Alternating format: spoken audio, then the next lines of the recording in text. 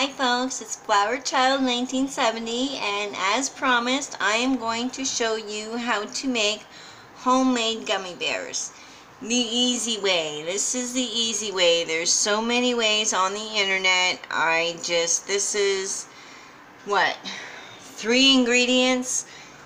4 ingredients actually, if you include the water.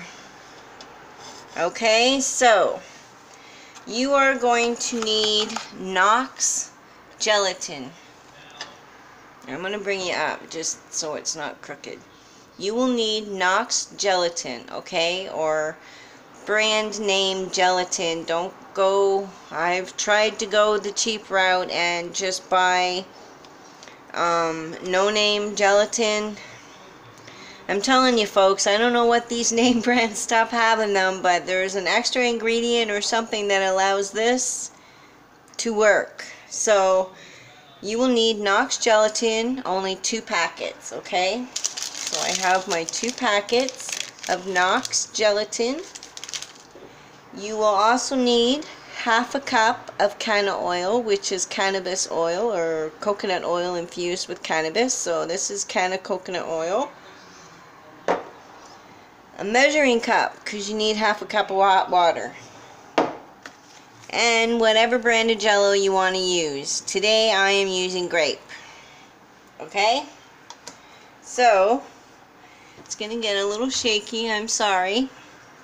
So do not turn on your stove yet. What you do first is put your dry ingredients in first. So you're going to add your Jello. I'm opening it up. Oh, thought I broke a nail. Okay, so just put your Jello in, whatever flavor, and use name brand Jello. Do not use no name Jello. I'm not sponsored by them or anything, but it does make a difference, folks. Okay, you can try it doing it a cheaper way, but I'm telling you, it's not going to work. They won't set right. They'll separate. The canna oil will separate from the Jello, and you'll get a two-tone candy gummy bear, and it looks terrible and it tastes terrible. So we put our gelatin in. Again, you're doing the dry ingredients first.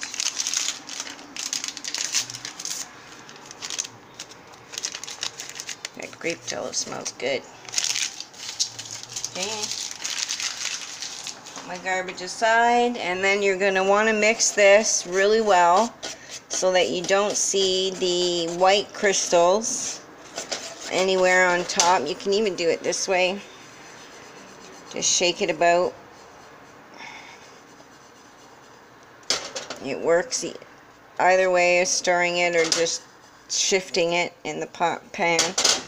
And I'm using a non-stick pot. It's very important that you use a non-stick pot as well. So I am going to add my half a cup of hot water.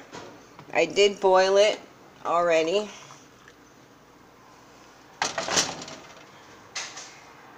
And now it's okay to turn on the stove because you're putting in your water. I have mine at medium, or whoops, terribly sorry about that.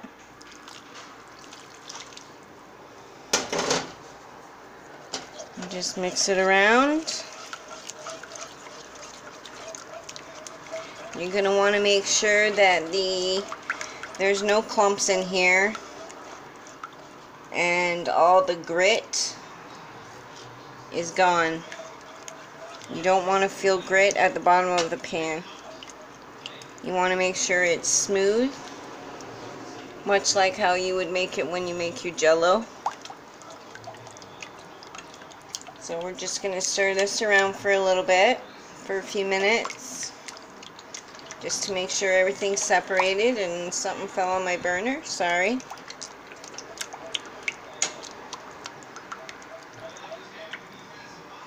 So what you will also need, while that is,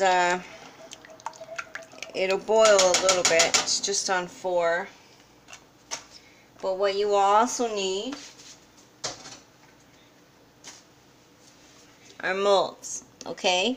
And what I have here, and you'll see it over on the other side once this mixture is ready, and you will need one of these little plunger things. But if you, where did I buy these? I think I bought these at Bulk Barn. I think I bought them at Bulk Barn, and when you buy them, you get 3 of these trays, which have 50 divots each. They're little gummy bears. 50 divots each, so you get 150 total in 3 trays, and you get 2 or 3 of these little plungers to suck up the stuff and the mixture and put it in here so you're not burning yourself or using a spoon or anything like that.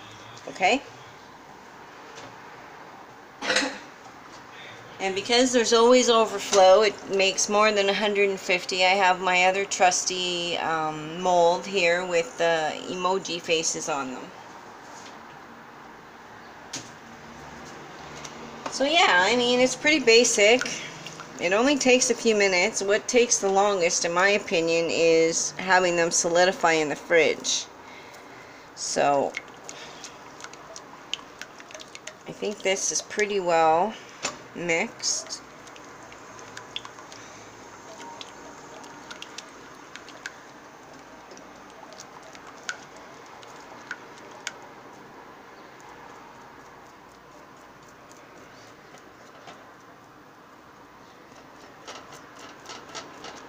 Yeah, it's mixed.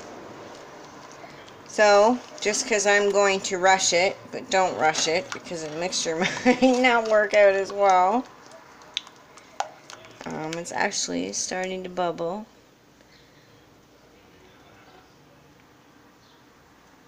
So I chose grape because I find that you taste the canna oil. I know it doesn't bother some people, but I like to taste the sweetness and the sugar and stuff. So I guess you could put less than half a cup in there. You could put a quarter cup in here, depending on your tolerance, but my tolerance is quite high. I eat a fair bit of edibles, and I do consume it by smoking it, so throughout the day, and so I use a half a cup of the canna oil.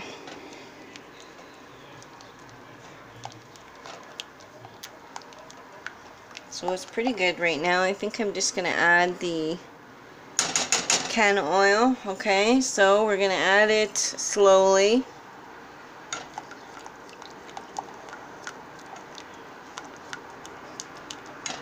Just make sure that it gets mixed in.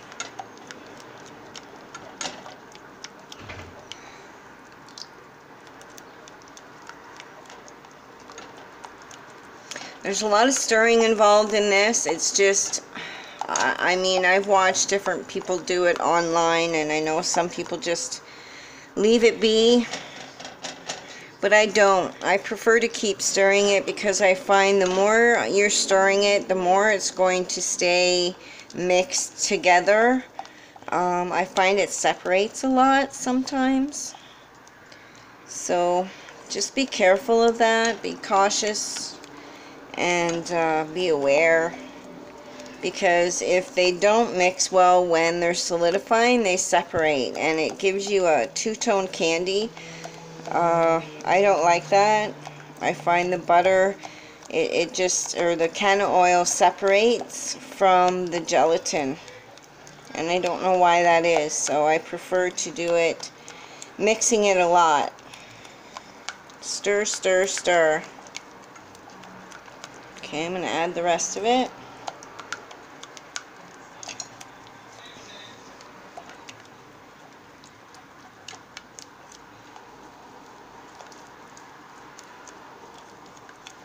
Now, it's just, you can see the gelatin on. Oh, no. Glad I noticed that. There's a little hair there.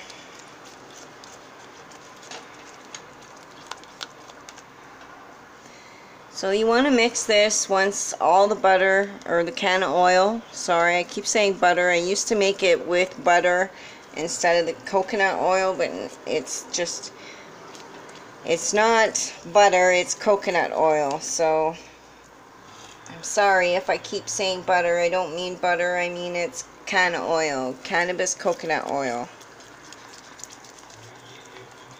So now it's starting to heat better and it's going to boil up, as you can see,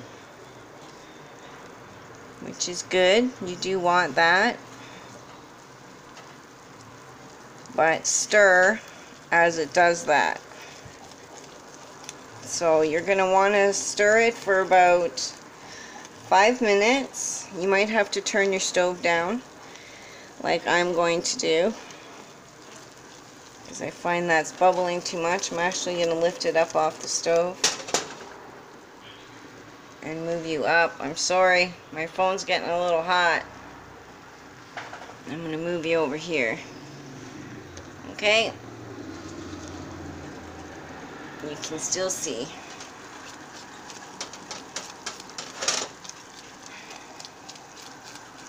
Yeah, my phone was getting a little hot sitting above the pot there. It's just silly to do that. So yeah, about 5 minutes, 4 to 5 minutes, you're going to want to keep stirring it as it's sitting on the stove on medium, 4 or 5 degrees, depending on how hot your stove gets. But it's pretty well mixed. Even the stuff on the side is mixed into the pot.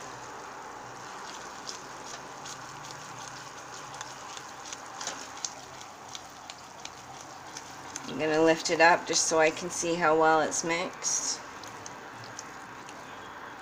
That it's all mixing well together. Excuse me, I'm sorry about that.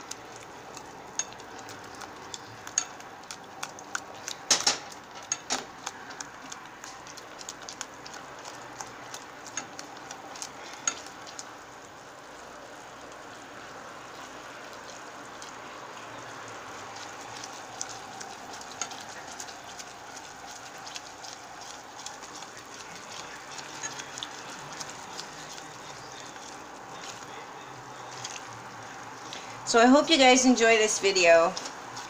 I can't believe I've never showed you guys how to make gummies before, but this is homemade gummies. They're not going to taste exactly like, and the texture's not going to be exactly like this way, the way I'm showing you. I mean, they still taste gummy, obviously, because of the gelatin.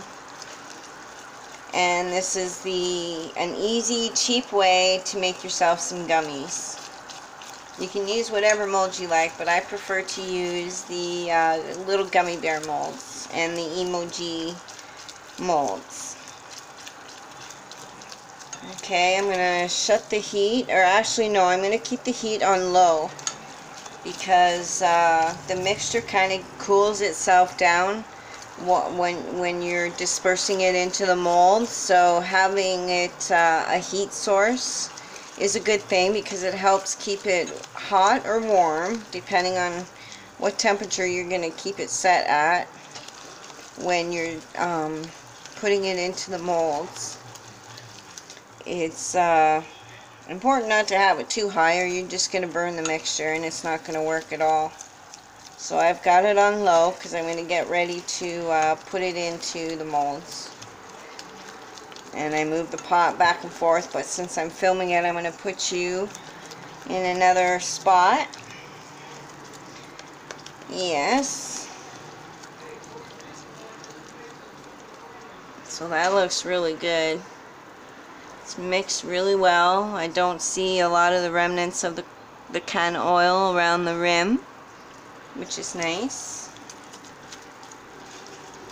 That means I've been stirring enough and it's gone off the spoon, or the mixing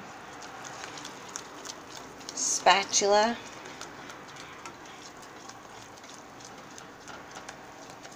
Okay. 1 second, folks.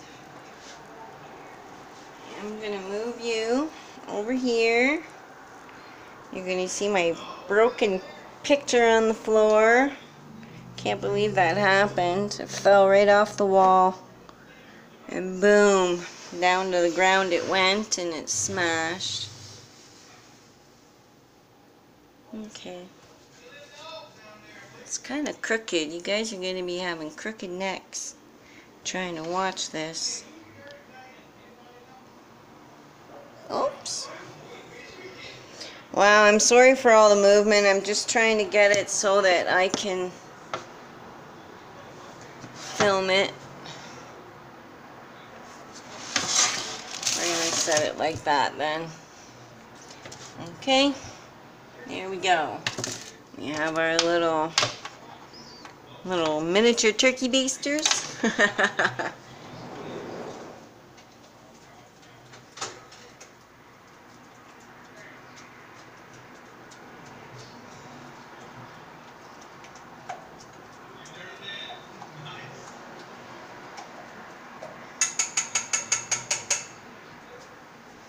Okay. Here we go. Oops.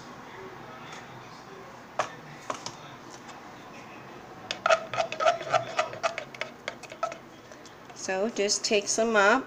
Obviously you guys know how these little things work. Where are we? We'll start on this end. Okay, and sometimes I notice because it's so hot it'll squirt back out. Yeah, it's kind of hard to see that, but just be careful. This stuff is really hot. So you just put it in, squeeze it into your molds, kind of at medium to fast pace, because this stuff cools fairly quickly, I notice when I'm doing them. But you will get, if you're using the small gummy bear molds, about 150 plus gummies. Yeah. So you can, once they are solidified, I've noticed some people on the internet use sugar powder. I can't remember, confection powder, sugar, to sprinkle on them because they are a little oily from the canna oil that's mixed with them. But I don't do that. I just keep them in the fridge, and then if I want some, because obviously the texture when they're in the fridge constantly is a little harder than if you left them at room temperature, once they are all solidified and ready to be ate.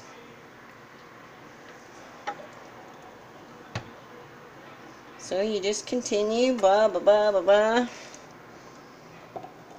get them all in there.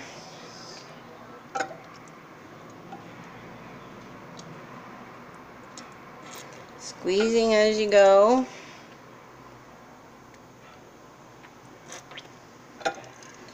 So yeah, I couldn't believe, I was looking through my videos going, yeah, indeed, I've never shown anyone how to make the gummy bears, so this is how you do it. This is my way of doing it. And I find the texture fine. You just got to make sure that you're also doing this, stirring it around, because it does separate. And putting it back on the stove is a nice idea to keep the temperature hot. Whoops, making a bit of a mess. But I mean, I'm sure instead of using cannabis oil to make these like some type of edible or treat for the kids, leave out the canna oil obviously.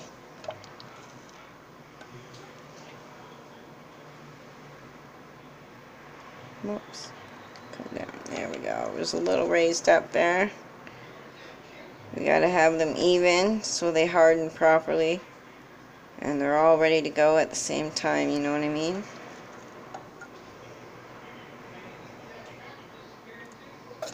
So I find this fun to do this. I mean, I love to bake, especially when they're edibles.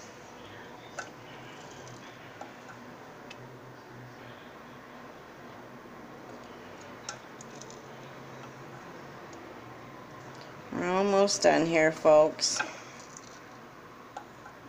I'm actually going to put this back on the stove for a second. Be right back.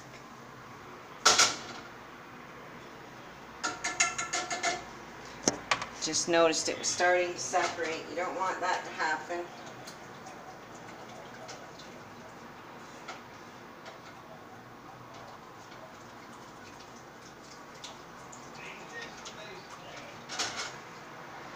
Okay.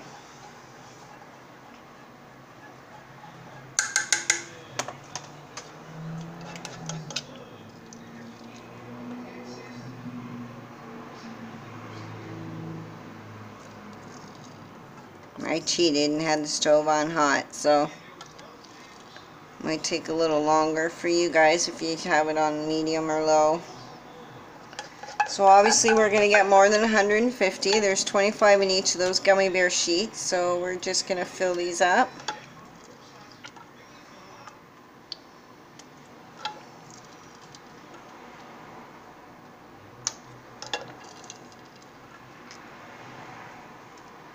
Now obviously the emoji, the pink sheet that I'm doing right now is going to take longer to harden because they're deeper, bigger. So I won't be showing you those, but I'm hoping that these little ones, if I put them in the freezer, will solidify really well and I'll be able to show you them in the video. No guarantees, because my phone's been really wacky lately, and when I pause it, it shuts off my phone sometimes. So we're getting to the very last of it, and the last few gummies will be very medicine-y because of the butter that stays behind. That's really what I'm soaking up here. I can just see the difference, so I'm just going to pour it in there. Okay.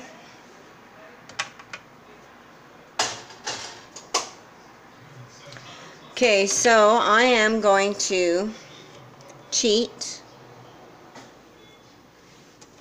and put them in the freezer. Alrighty? And hopefully, hey, that looks, can you see that? That looks like the Mickey Mouse symbol.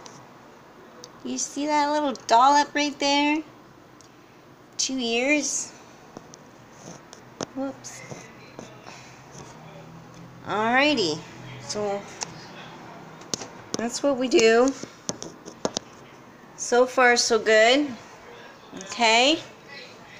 Got a bit of the counter in there. That one was never used. So I'm going to put these in the freezer. Hopefully when I pause it, it won't mess up. But if it does, I'm sorry. And I'll show them to you in another short video.